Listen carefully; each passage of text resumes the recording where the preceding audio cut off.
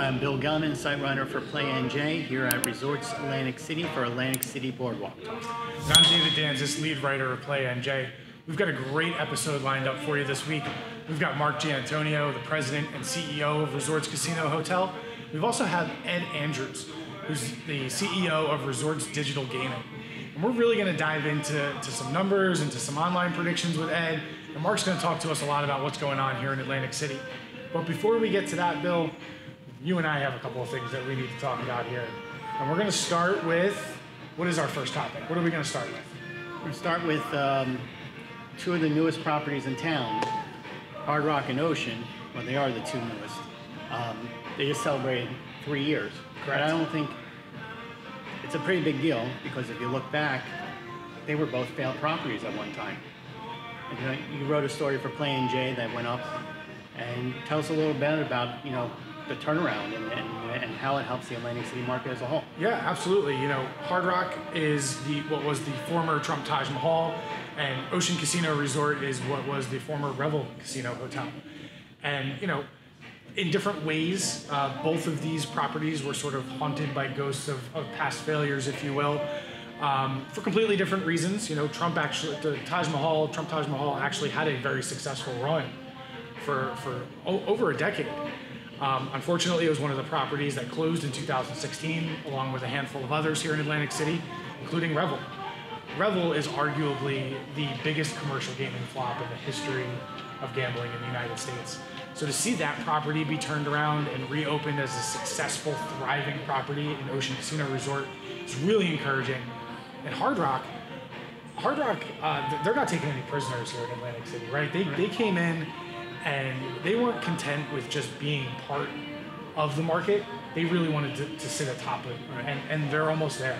Right. They're number 2 in the market. Ocean's number 3, behind only Borgata, which, for all intents and purposes, is pretty much untouchable at this point. Right. But in terms of land-based gambling revenue, Hard Rock and Ocean are right there nipping at Borgata's heels.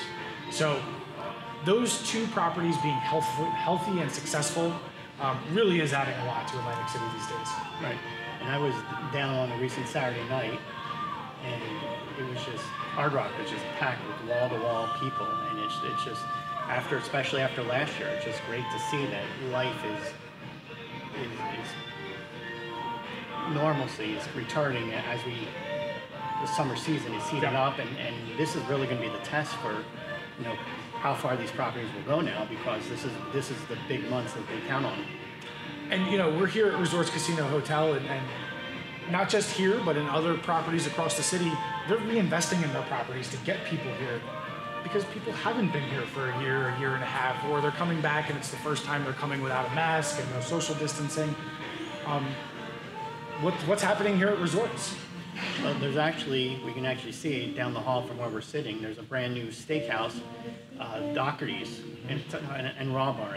Don't forget about the Raw Bar. Can't forget about the Raw Bar. And those who are unfamiliar with Doherty family, they're the family behind the very famous Knife and Fork Inn in Atlantic City and Doc's Oyster House. Mm-hmm. Both are what we consider Atlantic City landmarks. So here you have a historic restaurant family teaming up with the oldest casino in town, and it just seems like a match made in heaven. Yep. And before we wrap up this episode, there is one more piece of news, if you will, that we probably need to touch on, and that's the last little piece of the puzzle for Atlantic City to be completely back to normal, and we're talking about smoking. Right. As of this moment of filming this episode, the most up-to-date information that we have is that New Jersey's public health emergency orders will expire on July 3rd. Based on that, smoking should be able to come back into the casinos. Governor Murphy has been a little hesitant to really weigh in fully on that. He hasn't really given a whole lot of clarity and guidance. We all know that the Atlantic City casinos want to bring smoking back. They consider it a competitive business advantage to have it. I think before too long, we're going to see people lighting up again in casinos here in Atlantic City. Right, and I think it's only time, because if you go to a casino, gambling, drinking, smoking, I mean, it's all, you don't have to do any of it, but it's all, they sort of run hand in hand. And Pennsylvania just brought back smoking to their casino, so It's a matter of when it's going to happen, not if it's going to happen. You know, there was a demonstration, if you will, not too long ago on the Atlantic City Boardwalk, a group called Smoke Free Casinos. You know, they're advocating on behalf of casino employees and workers who don't smoke, and they don't want them to be exposed to that in their work environment.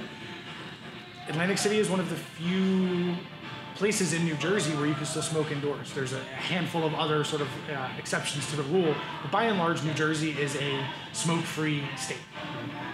Atlantic City casinos are hanging on to that. You're allowed to smoke at 25% of the casino floor. They have to be designated areas. They want that. They're not willing to let go of it. This could be kind of a tug of war going back and forth, and something to keep an eye on going forward. Yeah, definitely. It's going to be a hot topic, no matter how the thing unfolds. Yes. All right, guys. Well, thanks so much for joining us. Like I said, stay tuned for our interviews with Mark Giannantonio and Ed Andrews. Don't forget to like this page, the Play USA page. Please subscribe to this page as well if you like these videos. And we'll talk to you guys soon. Thanks so much.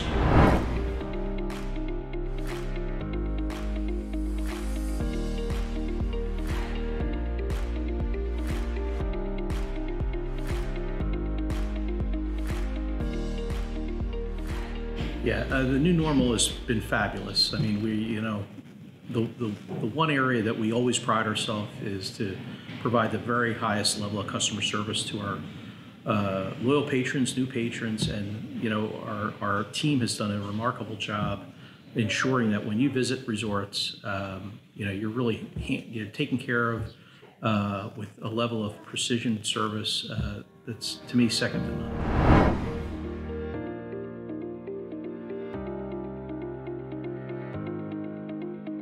Yeah, it's a great question. We contemplated many scenarios of how we would handle things once the restrictions were off, and it was all about reinvesting in our property and our team members. So, one of the concerns was, how do we make the cleanest air possible on the casino floor? So we invested over $1 million on our air bipolar ionization and UV technology in our air handlers. We've implemented a series of initiatives. We have a new restaurant, new electronic table games on the casino floor. So we wanted to stay one step ahead of the competition, so that when people did feel comfortable about coming back, they were coming back to a new experience.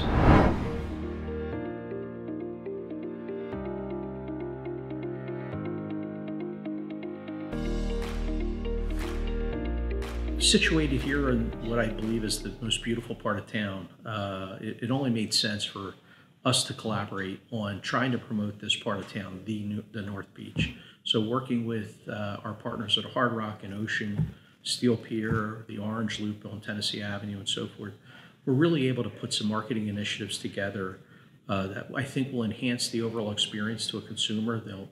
As we promote this part of town, they'll really be able to come to town and experience. If they haven't been part of resorts or Ocean or Hard Rock or Tennessee Avenue or Steel Pier, they really are going to be in for a treat. This past weekend we put an incredible fireworks display on Friday night, which was a collaborative effort amongst all of us, and it really was amazing. The part of town was very busy, and so we think it makes a lot of sense to do that.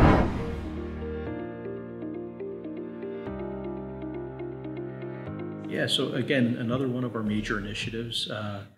Very early on, even prior to the pandemic, I was in discussions with the Doherty family. And the fact that here they are in the middle of a pandemic, making a major investment with our property. So, the Doherty family runs the Knife and Fork, owns and operates the Knife and Fork, Doc's Oyster House, and other locations. And it only made sense to me to really partner with this family to have them replace what was there, and created just an incredible concept, Doherty Steakhouse and Raw Bar, and have done an incredible job. They have a huge local following, and every single one of our customers that have been through there, loyal casino customers, has just loved the experience. So they take the whole restaurant experience to a new level, and it's perfect because it really couples what we do in Capriccio, which, as many of you may know, is the #1 rated casino restaurant in America, as voted on by USA Today readers. So, I really think it's a great enhancement.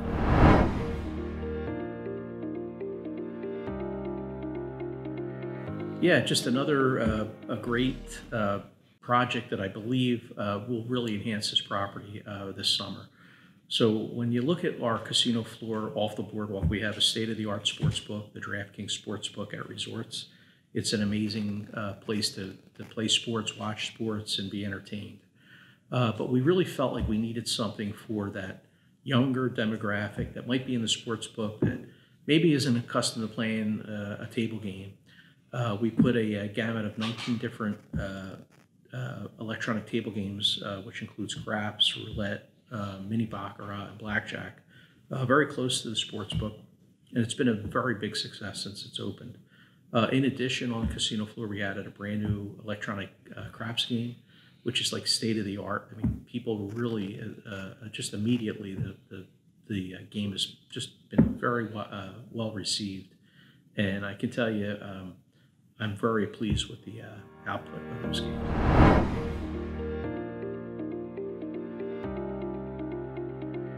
Well, I mean, Dave, just for your audience, if you have not been to this part of town, if you haven't been to resorts, I would implore you to take a look at resorts. Although we were the first casino open in 1978, you would never know it here. We invested an awful lot of money here that's really kept the property up to standards that I think anybody going to a fine location would say that we are. And I would say come and give us a check out and stay in our hotel. The rooms have been all renovated. We have an amazing beach bar, the Landshark Bar and Grill and Margaritaville restaurant. So come down and give us a look at, and hopefully we'll see you soon.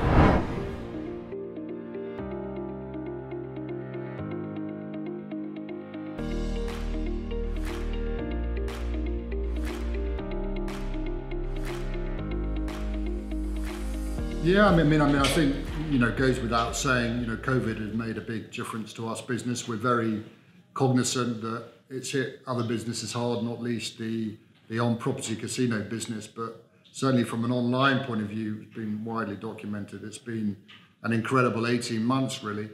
And I think it's a sort of combination of player groups actually trying something new during the COVID lockdown period, and a lot of those customers have stuck around, enjoyed the experience, and are still online gaming now. I think as resorts, we were in a good position to make maximum use of it. We've got great partners under our license, DraftKings, PokerStars, and our own two brands, resortscasino.com and mohegansuncasino.com.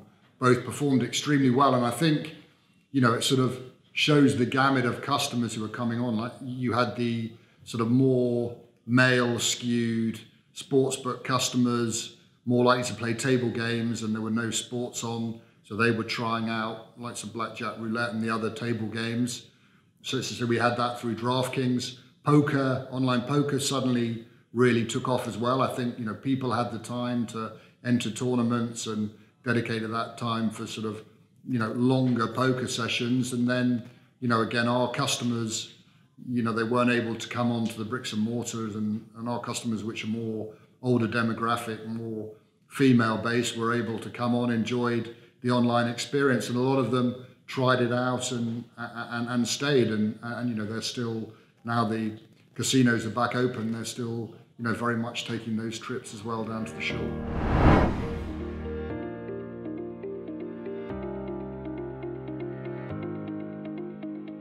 We make up an important part of the gross gaming revenue that comes under our license. I think we differ from our partners in that we are very much on the female, more slots orientated, possibly a slightly more senior demographic of those slots players, and we offer a very different product from our other partners under our license. We've been kind of really busy, increasing our range of content, actually both on the table game side and on the slot side. We've now started developing titles with content partners that are exclusive to us, and we own the rights to them. Jersey Devil Slots is one, which is our kind of concept and proved very popular. And we've got on with very different promotions from maybe some of the sports-led brands. We have a great loyalty scheme. We tied in very nicely with the property. So yeah, really sort of increasing our range of content. And I think we're almost at the stage now where we've kind of got enough content. So we've been really focused on getting the really good content, you know, in front of our customers quickly and easily. So we've had a site layout redesign, which has, you know, proved very successful.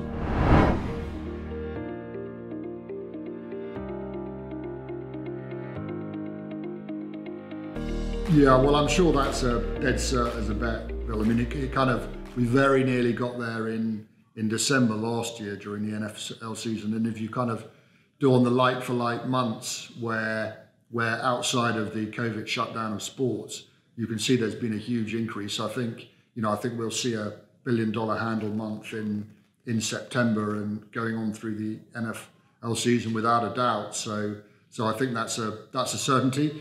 I see, you know, it's been staggering growth over the last year if you take out the lockdown where there were no sporting events taking place. I see the growth going on. I don't see it necessarily as meteoric as it has been, but definite still growth in the sector. And I think that'll be driven now by product developments and product enhancements.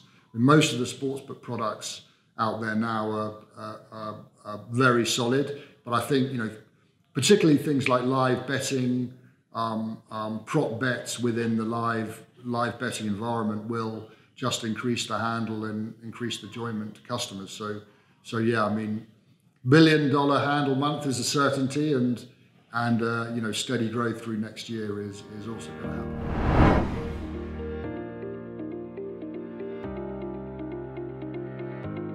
You know, it's kind of, you know, really exciting times for our brands, resortscasino.com and mohegansuncasino.com. We are a very different proposition from the more sports-first brands. You know, we are really cater for those players who enjoy the slots, and you know, we're determined to keep rolling out the content. We've got some great exclusive games where we own the IP, more of those coming on board. We're enhancing our live dealer product, which has proved very successful. You know, something we're really excited about is a joint loyalty scheme across both on property and online. We do lots of sort of joint promotions at the moment, but a real omni-channel loyalty scheme where we recognize the good customers for on property online and vice versa. A fully integrated solution is something we're working hard on. So yeah, still plenty going on with us, and looking forward to another good 12 months.